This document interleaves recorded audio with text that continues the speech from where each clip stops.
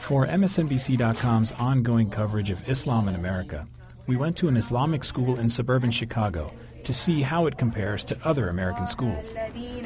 So our Islamic schools, you'll have like the math, science, social studies, English, all the regular secular education, academics, the gym classes, the computers. But what's different is that you have some extra classes. Extra classes like studying the Quran, Arabic, and Islamic history.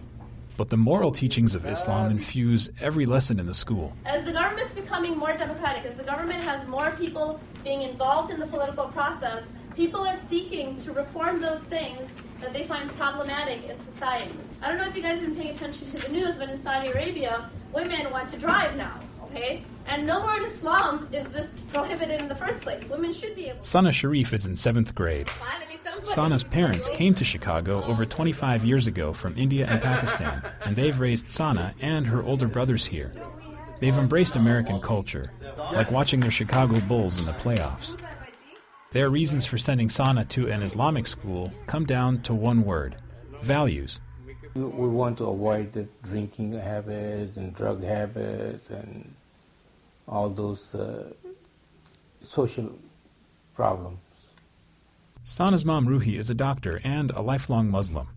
She went to Catholic school, though, in her hometown, as it was the best school available. The discipline I learned from Catholic school is no different than discipline, my daughter is learning from the Islamic school.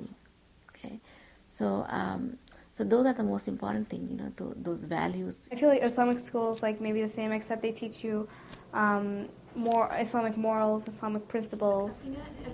My literature teacher, she relates to other stuff, relates to our prophets, relates to Islam, and it not only increases my knowledge on Islam, but it also increases my literature knowledge. She finds a way to correlate those two subjects together.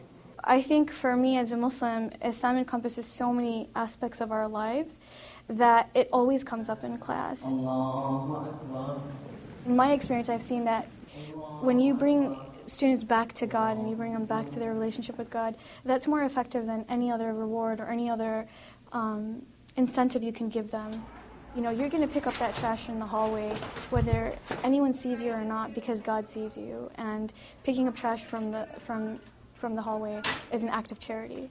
For MSNBC.com,